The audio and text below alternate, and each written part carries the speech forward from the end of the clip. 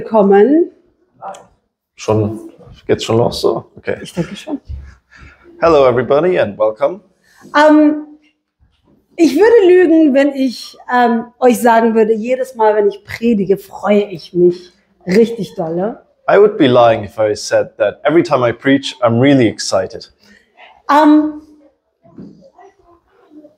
Weil ich das Wort Gottes so unglaublich groß finde und ich habe das Gefühl, ich würde es niemals irgendwie verstehen und rüberbringen können. Because the Word of God, for me, it's so incredibly big that I can never justably or Ich kann dem nicht gerecht werden. Ja, ist egal. okay.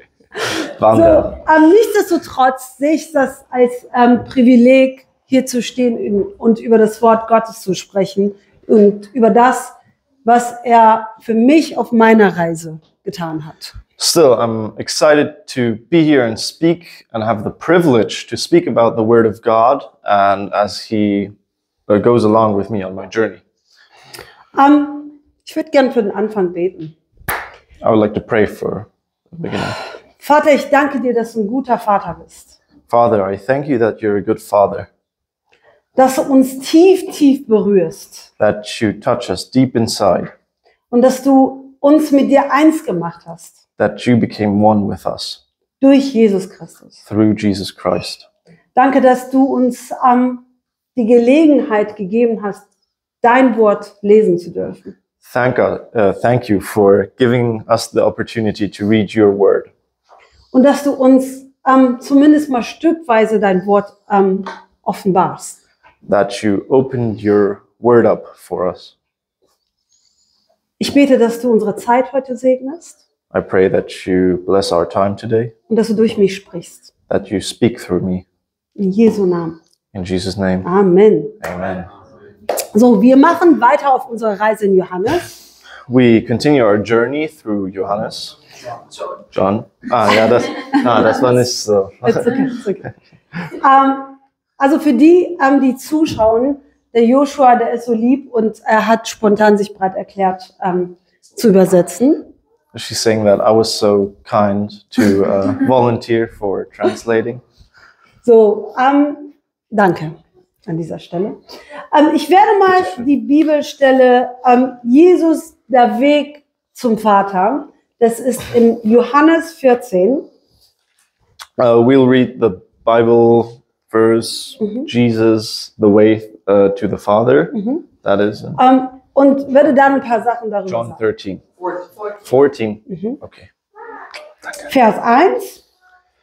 Verse 1. Kann jemand das Englische vielleicht, can you read it in English after I'm done? So, I'm going to tell you. So, das ist die Stelle direkt danach, nachdem Petrus sagt, Herr, wo gehst du hin? Ich will mit dir kommen. Und er sagt ihm, hey, du wirst mich verleugnen.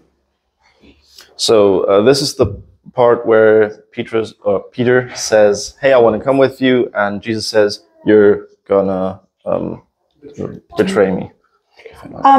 Ich kann mir sehr gut vorstellen, dass in dem Moment, jetzt stellt euch mal vor, Jesus steht vor euch und sagt, ihr wisst, wie sehr ihr ihn liebt und ihr sagt, ich will mit dir kommen und er sagt, hey, chill mal, du wirst mich verleugnen. Okay, so just imagine you're standing in front of Jesus Christ and you say, I want to go with you. You know how much you love him? And he says, calm down. You're going to betray me. You're going to betray me. Yeah. Deny me. Deny me, that's the word. So, ich kann mir vorstellen, wenn ich Petrus wäre, würde ich ein bisschen Angst kriegen. If I was Peter in his shoes, I'd be a little bit afraid. Und im nächsten Moment sagt Jesus aber, But in the next moment, Jesus says, das sind jetzt die Verse, die danach kommen, die brauchst du nicht zu übersetzen. and now wird das dann these are the verses that follow. Euer Herz erschrecke nicht. Glaubt an Gott und glaubt an mich. One. Soll ich so ihm das Mikro geben? Kannst du mal. Gut. Now that your hearts are troubled, you believe in God, believe also in me. My Father's house has many rooms. Ja. No. No. I'll tell you where to go. Okay. Also, das Erste, was er sagt, um ihn erstmal runterzuholen, damit er weiß, hey, es geht um den Glauben. Okay, so the first thing he says is, hey, it's about belief. Es ist nicht, also ich sehe in diesen Versen, hey, erschreck dich nicht, hab keine Angst. Yeah. He says, don't be scared. Don't have fear.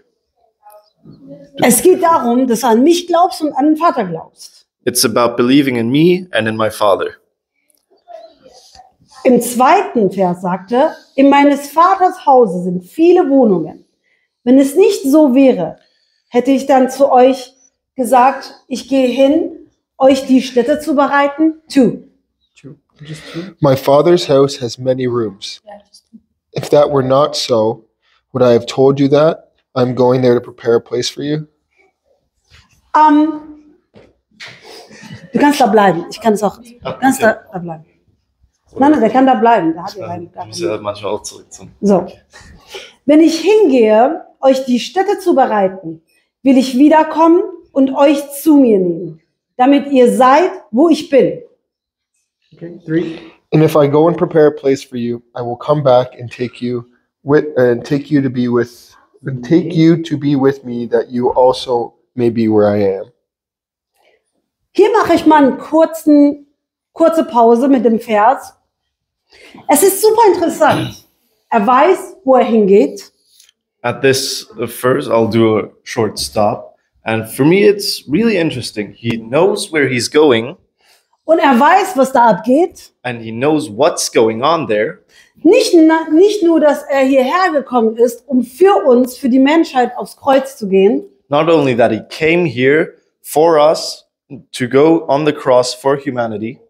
Er sagt auch noch, hey, ich gehe hin, um dort alles vorzubereiten, aber ich komme zurück und nehme euch mit.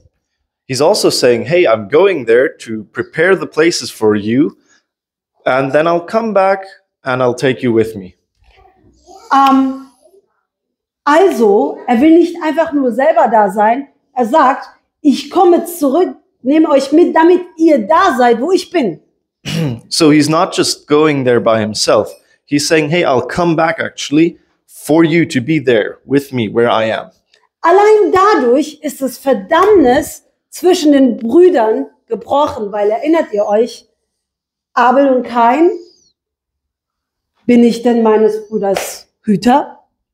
Okay, das war lang. Aber Allein dadurch. so just through that, he's broken the curse of the brothers. Because if you remember, Abel and Cain, the question, am I the protector of my brother? Bin ich verantwortlich für ihn? Am I responsible for my brother?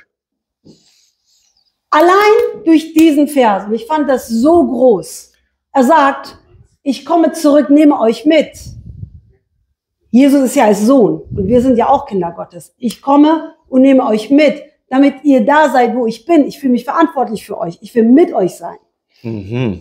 Okay, so that's why this verse is so big to me, because Jesus, as one of the children of Christ, which we also are, is coming back, feeling responsible for us and saying, hey, I'm coming back to take you with me. And so through this responsibility, the curse is broken. Und Vers 4. Verse 4, go over. Und jetzt wird's interessant. Now it's getting interesting. Du kannst auch für einen Moment da bleiben, wenn ich was sage, kannst du von da übersetzen. Also, okay. Dann kannst du hin und her gehen. Und wo ich hingehe, den Weg wisst ihr oder kennt ihr. For. You know the way to the place where I'm going. Und im nächsten Vers spricht Thomas zu ihm, Herr, wir wissen nicht, wo du hingehst. Wie können wir den Weg wissen? Thomas said to him, Lord, we don't know where you're going, so how can we know the way? Und jetzt überleg mal, er geht 3 Jahre mit denen durch die Gegend. And now just think about it. He's going through the world with them for 3 years. Er erzählt ihnen vom Reich Gottes. he's talking about the kingdom of God all the time, von sich selbst, von dem Vater. about himself, about his dad, his father. Dad. Und 2 Sätze davor sagt er, hey, ich gehe zum Vater, da gibt es viele Wohnungen, ich bereite es vor für euch und hole euch zu mir. And just 2 sentences previously, he's saying, hey, there's lots of rooms there.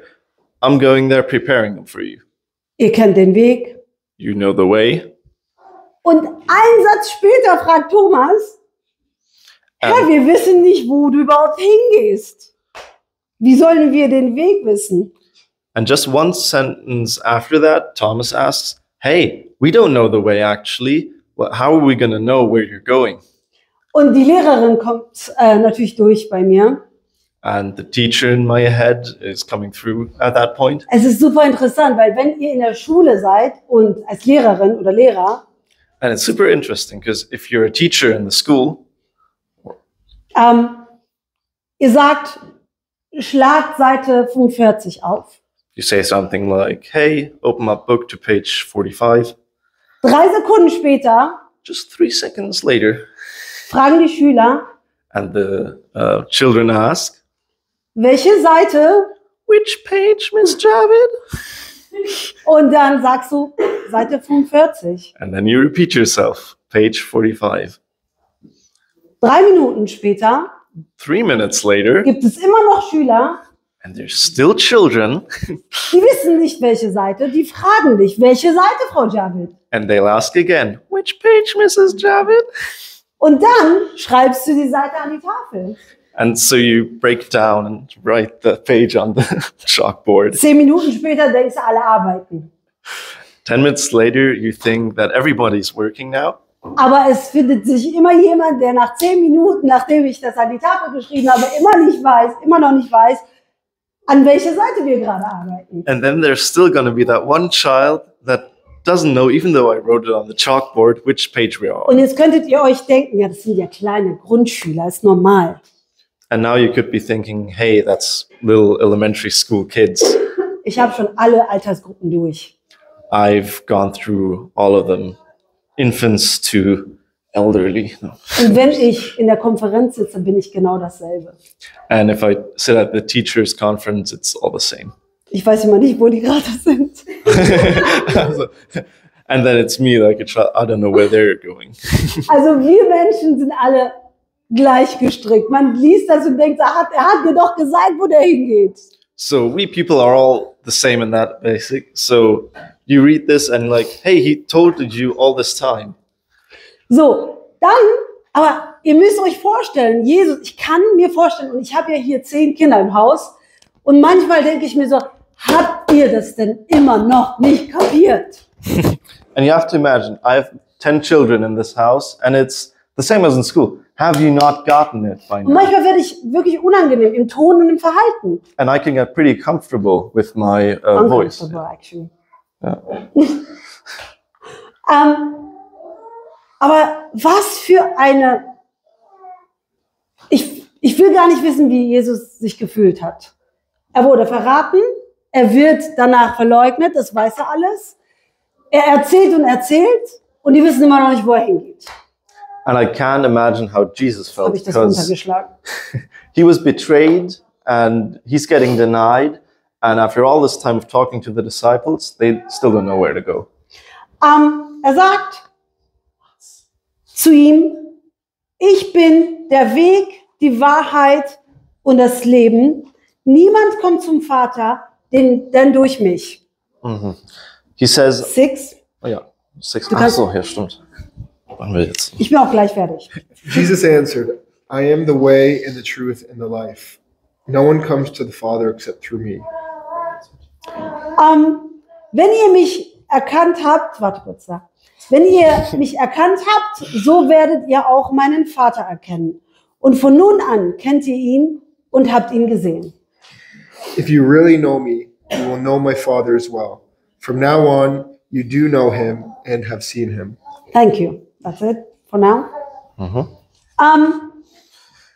Wir haben ja, letzte Woche hat ja Afshin über diesen Vers gesprochen. Ich bin der Weg, die Wahrheit und das Leben. And last week, Afshin talked about this verse, I am the way, the truth, the life. Und das ist wirklich sehr groß. Er sagt, ich bin der Weg. And that's really big. He says, I am the way. Also wer quasi in mir ist, auf dem Weg ist, der kann zum Vater, weil ich bin ja der Weg. And someone who's within me, who's on the way, which I am, that guy, or he's on the way to the Father. Was heißt denn in Jesus sein? Now, what does that mean, being in Jesus? Was heißt denn ihn erkennen? Und wenn man ihn erkannt hat, dann erkennt man den Vater. What does it mean to recognize Jesus?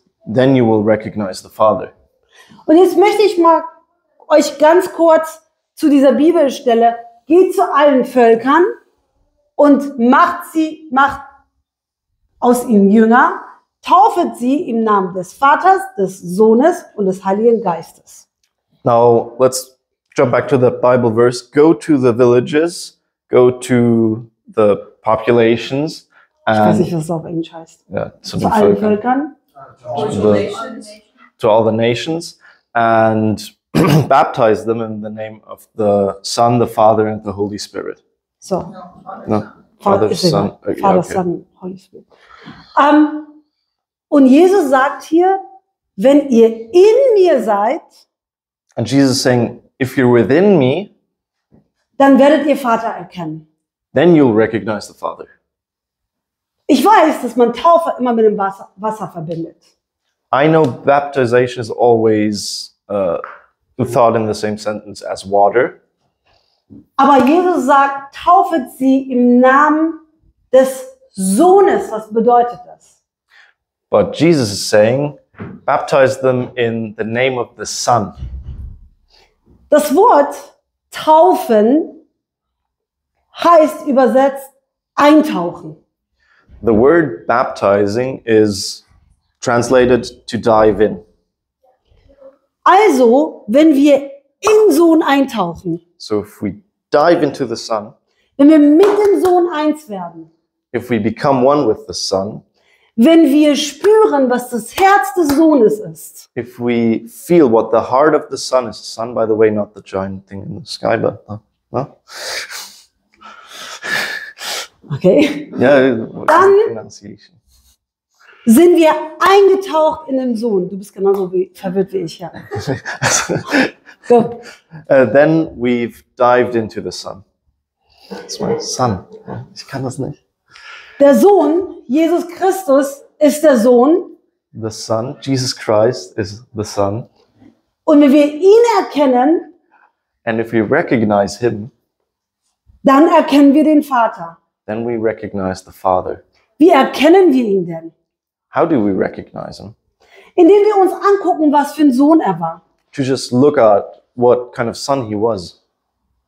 Wenn man sich die Bibel anschaut, If you look at the Bible, die allererste Stelle, wenn Jesus als Sohn genannt wird oder gerufen wird, in the first part, when Jesus, or where Jesus is called a son, ist die Stelle, wo er getauft wird, rauskommt und dann kommt eine Stimme vom Himmel. Das ist mein geliebter Sohn, an dem ich wohlgefallen habe. and is when he dives in, gets baptized. comes Johannes der back out. Täufer, ne? Ja. Tauft. John is baptizing him. John the Baptist. I think there's two, right? And he comes back out and he hears this voice from the sky. He's my beloved son that I'm well pleased with. Was hatte Jesus zu diesem Zeitpunkt gemacht? What did Welche Wunder hat er denn vollbracht? what kind of wonders did Jesus do back then? Weiß das jemand? Anyone know that? The very first one was water to wine, and that was before that. That was the one. Okay, was noch Okay. so? Before that, Before that? No, that was not before that. yeah, no, when he was 13. This is mine. He changed water to wine. Says that's not my time. That was the first miracle, but was it before? Before the baptism. Okay, I don't have it. My And then mind. all other ones. Ja, after that. aber was hat er für die Menschheit getan? So what has he done for mankind at that point? We heard that he turned water to wine once at age 13 before they're baptized, but what has he really done? Nicht viel. Nothing, basically. Also der Vater nennt ihn seinen Sohn, bevor er das alles getan hat, bevor er in die Wüste geführt worden ist, bevor er gezeigt hat, hey, nichts kann mich aus dem Konzept bringen. So the father is well pleased with him way before he goes into the desert and does all of his wonders and goes to the nations, right before he's done even anything of that. Allein weil er der Sohn ist. Just because he's the son. Er muss nichts tun. He doesn't have to do anything for that. Das hat Afshin ja schon letzte Woche gesagt. Adam, der dachte, oh, wenn ich von dem Baum esse, dann bin ich wie Gott. And that's what Afshin said last week. Let's compare it to Adam. He said, oh, if I eat from this tree, then I'll be one with God. Aber Jesus weiß genau, wer er ist. But Jesus already knows who he is. Er muss nichts tun. He doesn't have to do anything. Er ist da und er ist der Sohn und an dem hat Gott wohlgefallen. He is there, he's the son, and God is well pleased with him. Und wir kennen das von uns. Also, Jesus repräsentiert Gott auf Erden. And we know that from ourselves. So Jesus represents God on earth. Und hier sagte ja, wenn ihr mich erkannt habt, so werdet ihr auch meinen Vater erkennen. And here he's saying, if you've recognized me, you will recognize my Father. So, was er sagt im Prinzip ist, ich bin genauso wie mein Vater. And so what he's saying, I'm basically like my Father. So, das Witzige ist, das kennen wir auf diesen Erden. And now the funny thing is, we know that here on earth. Jedes Mal, wenn ich meine beiden Brüder sehe, Every time I see my two brothers, sehe ich, also je älter sie werden, the older they get, sehe ich noch mehr von meinem Vater in ihnen. I see more and more of my dad in them. Also jetzt nicht unbedingt die schlechten Eigenschaften, sondern einfach so neutral gesehen, auch vom Aussehen. Not just the bad things, just neutrally from a perspective, just the way they look, for Wie sie instance, sich bewegen, how they move, wie sie die Augen bewegen. how they move their eyes. Und das ist total krass. Crazy. Und wer unsere Familie kennt, wir wollen auf keinen Fall so sein wie unser Vater. And everybody who knows my family history, we don't want to be like our father in any way. Mein Vater hatte viele Kämpfe und war sehr aggressiv und sehr aggressiv einfach, hat vieles getan, was nicht okay war. My father was very aggressive. He did a lot of things that we denounce nowadays. And yeah. Und ihr könnt euch natürlich vorstellen, gerade die Jungs wollen auf keinen Fall so sein wie der Vater, der das alles getan hat. And you can imagine the boys don't want to be like their father who did all that stuff. Und ich wollte nie wie meine Mutter sein. And I never wanted to be like my mother. Und jetzt dürft ihr dreimal raten, wem ich ähnlich bin. And now guess 3 times who I'm alike. Meine Mutter. My mother. Ich sehe, also ganz viele sagen, du siehst extrem aus wie deine Mutter. So a lot of people say, you look extremely like your mother. Und Afshin sagt sehr häufig, du bewegst deine Hände wie deine Mutter. And Afshin says a lot of times, you move your hands like your mother. Und Kiana sagt mir, du hast so kurze Beine wie deine Mutter. And Kiana's saying, your legs are as short as your mother's. Und ich denke mir jedes Mal, nein, ich bin nicht wie meine Mutter. Yeah. And Joshua says, you have a jawline like your Ja, mother. das stimmt. And every That's time okay. I think, yeah, I think, no, I don't want to be like my mother. Aber Spaß beiseite. Now, jokes aside, Wir müssen nicht viel tun, um wie unsere Eltern zu wirken. we don't have to do a lot to have an effect like our parents do. Also ich übe das nicht irgendwie absichtlich, meine Hände wie meine Mutter zu bewegen. I'm not practicing in front of the mirror to move my hands like my mother's. Ich bin so, wie ich bin. I am like I am. Und wenn ich ganz normal so bin, wie ich bin, And if I act normally, habe ich manchmal sogar, wie ich Afshin rufe, ist wie meine Mutter meinen Vater gerufen hat. sometimes I even notice the way I call to Afshin is how my mother called to my dad. Und ich bin dann in dem Moment so, And in that moment I realize it's like, aber but unsere Eltern haben ja gute und schlechte Seiten our parents have good and bad sides. und wir bekommen gerecht von beiden Seiten was ab. And we get our fair share of both sides. Mein Fokus ist darauf, wir müssen nicht viel tun, um so zu werden. Now, the focus I want to set, we don't have to do a lot to be like that. Und mit Jesus ist das Gleiche. And with Jesus, it's the same thing. Der ist so, wie er ist. He is like he is. Und so, wie er ist er so, wie der Vater ist. And the way he is like the Father. Er muss sich nicht irgendwie zwingen dazu. He doesn't have to put a lot of effort into it. Er ist mit diesem Herzen auf diese Erden gekommen. He came to this earth with the heart of the Father. Und er sagt hier, And now he's saying, ich bin der Weg zum Vater, I am the way to the Father. ich bin in dem Vater und der Vater ist in mir. I'm inside of the Father and the Father is within me. Und wenn ihr in mir bleibt, And if you stay within me, seid ihr wie der Vater, seid ihr auch in dem Vater. you're also with the Father, within the Father. Also hier geht es darum, dass wir eintauchen in Jesus. So it's about diving into Jesus, So sein wie Jesus. to be like Jesus. Und Gott gibt dir Situationen. And God gives you situations. Wenn du getauft werden sollst wie der Sohn, If you want to be baptized like the Son, musst du das Herz von dem Sohn bekommen. you have to get the heart of the Son. Und wir singen ganz oft. And all the time we sing, Oh Herr, ich möchte, wenn die Menschen in meine Augen gucken, einfach deine Liebe sehen. I want the people to see your love inside of my eyes.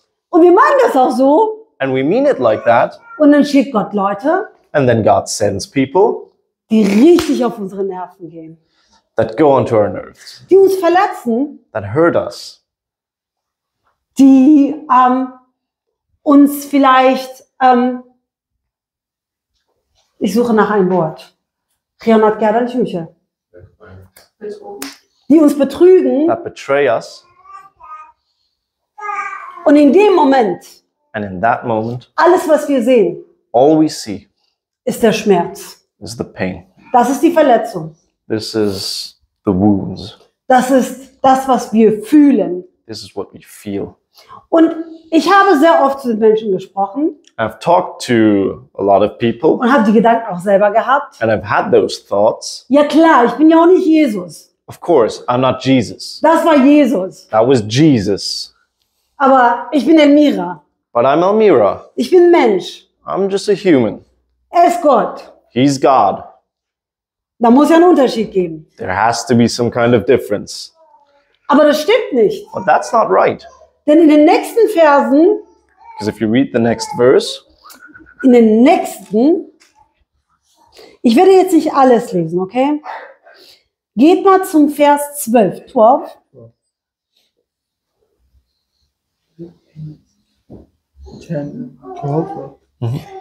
Very truly I tell you, whoever believes in me will do the works I have been doing, and they will do even greater things than these, because I am going to the Father. Wahrlich, wahrlich, ich sage euch, wer an mich glaubt, der wird die Werke auch tun, die ich tue. Und er wird noch größere als diese tun, denn ich gehe zum Vater. Okay, du kannst zurückkommen? Ne, da wo sind. okay. Na, komm zurück. Ja. Also, okay. So, er sagt, wenn ihr an mich glaubt, wird ihr die Werke tun, die ich auch getan habe. So he's saying, if you believe in me, you will do the biddings that I have done. Die Werke. Die Werke, die Okay. works. Alles genau. Wenn wir diese Stelle lesen, ganz ehrlich, woran denkt ihr, wenn ihr die Stelle liest? Now, if you read this part, what do you think about? Auf dem Wasser laufen. Die Kranke heilen. Okay. Raise the dead, walk on water, Genau. Dass die Tote auferstehen durch uns. heal the sick. Wer von euch hat bei diesem Vers schon mal gedacht, wir gehen genau denselben Leidensweg, den er gegangen ist? Now, who of you have thought we're going the same way of pain that he's gone through? Wer von euch hat gedacht, weil das ist ja auch ein Werk, er wurde betrogen und hat im Betrug geliebt? Which one of you have thought he was betrayed and had love in betrayal? Wer von euch hat gedacht, ich werde verleugnet und in dieser Verleugnung werde ich lieben? Which one of you have thought, I was denied and I've loved through that denial? Jeder von uns denkt, ich werde Wunder tun, Everybody thinks, I'm going to do wonders, was natürlich auch mit drin steckt. which is also part of it. Aber ich kann mir nicht die Sachen rauspicken, die schön sind. But I can't cherry pick the things that are nice. Wenn du nicht den Leidensweg Jesu gegangen bist, If you don't go through the path of struggle that he's gone through, wenn du nicht das Bruderherz von Jesus für deine Mitmenschen entwickelt if hast, you don't have the heart of Jesus for your people, warum erwartest du, dass du die Autorität von Jesus bekommst? why do you expect the authority of Jesus? Und wenn du mir jetzt sagst, Jesus war Gott, ich bin Mensch, And if you now say Jesus was God, I'm human, würde ich dir sagen, geh zurück, als er, ich glaube, das ist auch im Johannes, als er sagt, Vater, lass den Kelch an mir vorübergehen, lass mich nicht durch dieses Leid gehen, I would throw you bevor er back. ans Kreuz geht. Okay. I would throw you back to the part where he says, Father, pass the chalice on to someone else. I don't want to go through that struggle that you've prepared for me. Das Leid. Or through the sorrow, light, suffering. Allein an dieser Stelle sieht man, wie viel Schmerz er hat, wie viel Angst er hat. Just in this part, you see how much pain he is in, how much fear he has. Aber im nächsten Moment sagt But the next moment, er, yeah, aber nicht mein Wille, sondern dein Wille geschehe. but it's not my will to happen, it's yours. In allem, was er tut, ob er Schmerzen hat, ob er sich schlecht fühlt, ob er schläfrig ist oder was auch immer, In everything he's doing, if he's feeling tired, if he's in pain, or just feeling bad, in allem, was er denkt und tut, in everything he thinks about and is doing, in allem, was er fühlt, in everything he's feeling, sagt er nicht mein Wille, sondern dein Wille. he's saying, it's not my will, it's yours. Er geht 3 Jahre rum, He's going through the world for 3 years, er hat kein Haus, doesn't have a home, er hat keinen Pool, no pool, er liegt nicht am Strand, he's not lying on the beach, er isst nicht koreanische Hähnchen, he's not eating Korean chicken or anything fancy. ist halt richtig lecker. Er hat nicht irgendwie Verlangen oder sein Verlangen steht ihm nicht im Wege. His longings do not get in the way. Alles, was ihm wichtig ist, Everything that's important to him ist das, was dem Vater wichtig ist. is what's important to his Father. Wenn 5000 Menschen kommen, If 5,000 people come, ist er nicht erschrocken, oh Gott, was soll ich denn jetzt kochen? he's not scared, oh, what am I gonna cook? Sein Herz ist, diese Menschen da zu behalten. His heart is to keep those people, Sein Herz ist, diesen Menschen zu dienen. to serve those Und people, er ist nicht erschrocken. and he is not afraid. Er hat kein komfortables Leben. He does not live a comfortable life. Wer von euch schon mal in Israel war? If anyone's ever been to Israel of you, Das waren wir letztens. so we were in Israel. Das ist Wüste. Das alles ist Wüste. Jetzt noch. It's just sand, it's desert, still. Ich will gar nicht wissen, wie es vor tausenden von Jahren war. I can't imagine how it's been 1,000 years prior. Er geht rum He's going around unter dieser Hitze. under the heat, Und das Einzige, was er denkt, sind die Menschen. and the only thing he thinks about are the people. Wie willst du seine Autorität bekommen nochmal? How do you want to gain his authority? Wenn du nicht Füße gewaschen hast. When you haven't nicht Wenn du gewaschen? nicht Füße gewaschen. If you haven't washed any feet, Wenn du nicht den Menschen gedient hast. if you haven't served the people, Wenn du immer wieder gesagt hast, if you always said, aber was ist mit mir? but what about me? Wer denkt denn an mich? Who thinks about Ich me? möchte mein Me-Time haben. I want to live in my apartment. Jemand hat mir letztens mit mir einen Kontakt abgebrochen, Recently, someone broke contact with me weil ich in meiner Predigt gesagt habe, because I said in my preach, dieses Me-Time und komm nicht in mein Leben rein und so, dachte sie, dass sie damit gemeint war.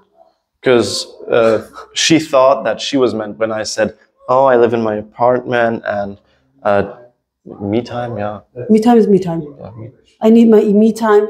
I need my me time. Okay. So hat sie den Kontakt abgebrochen. And so she broke off contact. Hat gesagt, du hast mich zum Tee eingeladen, ich komme nicht. You invited me for tea, I'm not coming. Ich fand deine Predigten immer richtig gut. I always liked your preachings.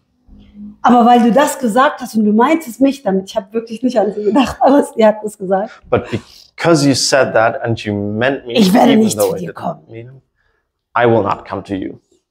Und ich werde auch nicht mit dir Kaffee trinken oder Tee. And I don't want to drink any coffee or tea. Gut, okay, dann ist es halt so. Okay, that's how it is. Was ich sagen möchte ist, in der heutigen Zeit und die Christen, ich spreche nicht über die Nichtchristen, ich spreche über uns.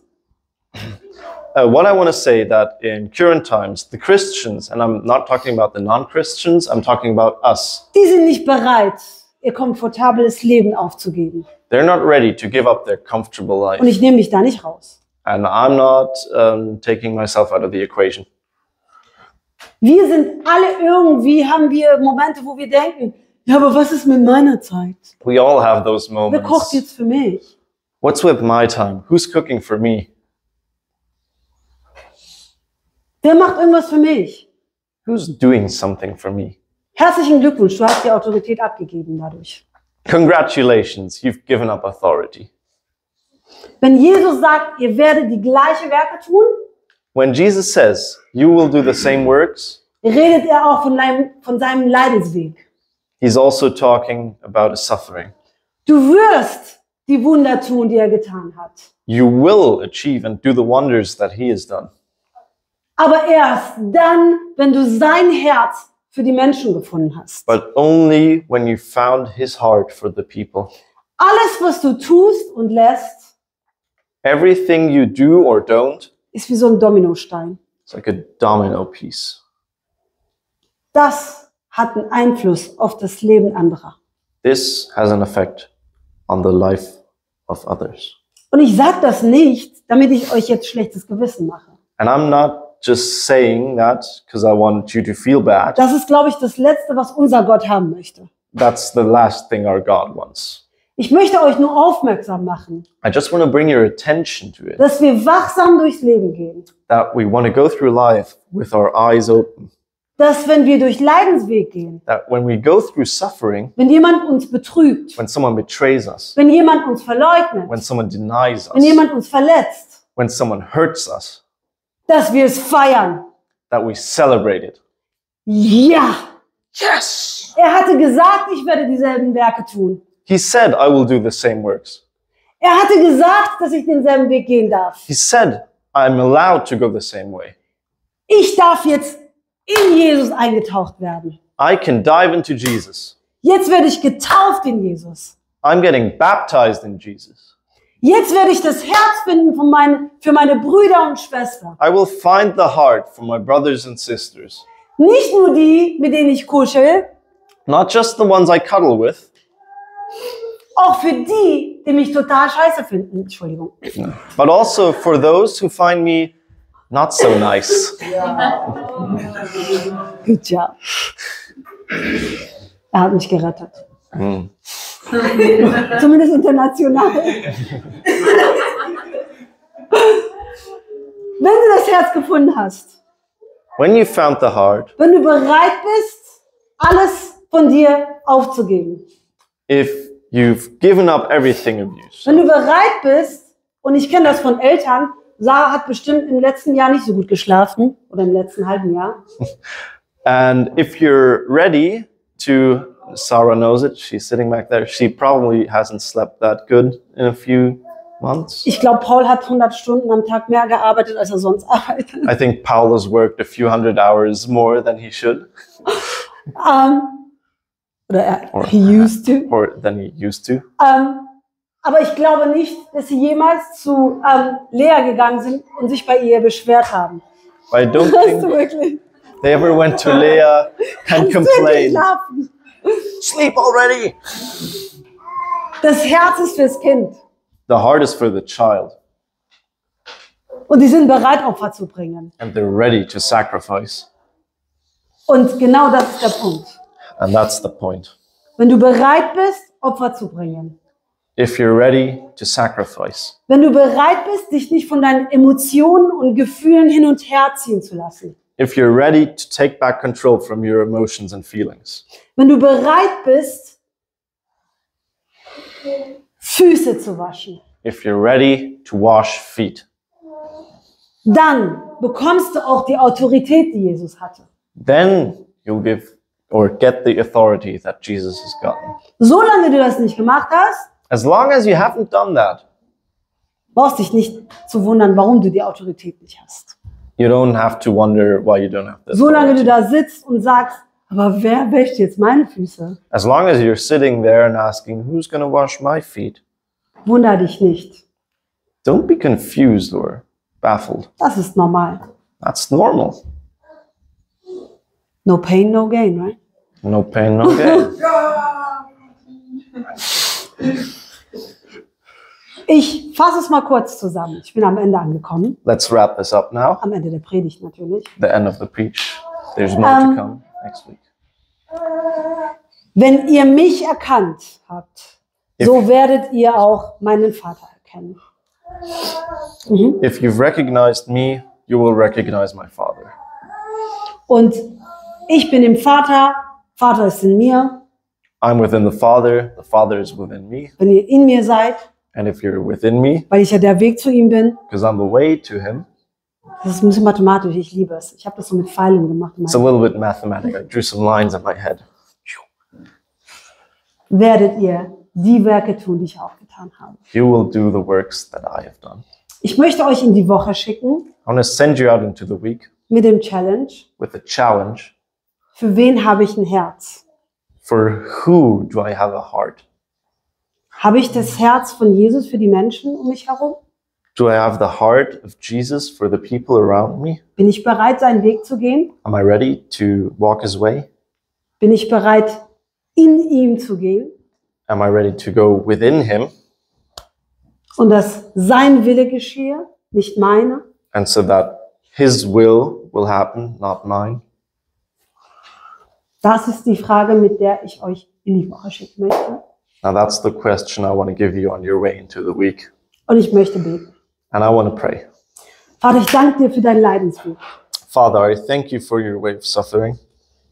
Jesus, ich danke dir, dass du das Herz für deine Geschwister hattest hier auf Erden. Jesus, I thank you that you had the heart for your brothers and sisters. Und ich on this danke dir, earth. dass du es nicht nur für dich behältst, And I thank you that you've not just kept it all to dass wir in yourself, dir eintauchen können, that we can dive into you, dass wir die Taufe in dir haben können, that we can be baptized within you, dass du uns das Herz schenkst. that you gift us your heart Für die Menschen, die auf unserem Weg sind. for the people that are on our way. Eröffne du unsere Augen, Open our eyes, dass wir alles feiern, was du uns gibst. that we celebrate everything you've given to us. Den Leidensweg The path of suffering und die Autorität. and the authority.